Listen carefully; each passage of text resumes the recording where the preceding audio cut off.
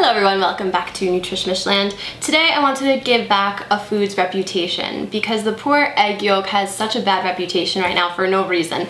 Everybody loves to order egg whites, they're low calorie, they're high in protein, I get it, they're great.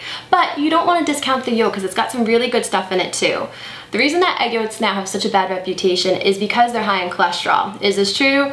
Absolutely, but it's high in dietary cholesterol, which is different than blood cholesterol. So believe it or not, all the cholesterol that you might be eating in an egg has zero impact on your actual cholesterol, all right? You want to eat the two components together, the white as well as the yolk, because there's a synergy that forms between the two, and it helps produce something called serotonin, which is the feel-good hormone. So if you like to feel good, have those endorphins flowing, eating eggs will help you do that.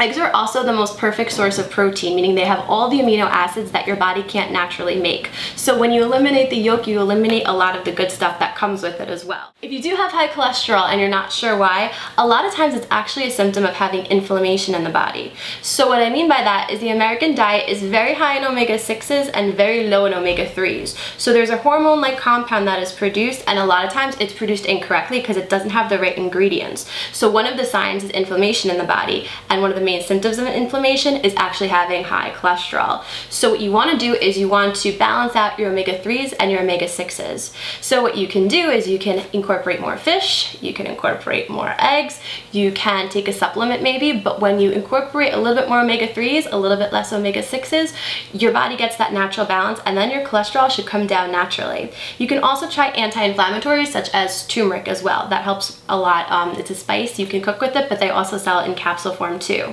So don't blame egg yolk. That is not the reason that you have high cholesterol. You can enjoy them once again. The entire egg has about 80 calories. The white has about 15 of those. So the majority you get from the yolk. But that's good. You want to make sure you give yourself a lot of energy, especially first thing in the morning.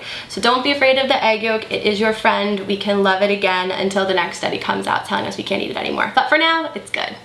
Thank you guys for joining us. You can follow us on Twitter at nutrish_mish. You can also follow us on Instagram at nutrishmish, as well as Facebook at facebook.com/nutrishmish. Please subscribe below and you'll get updates every time we give you a great video like this one. Thank you. Have a good one.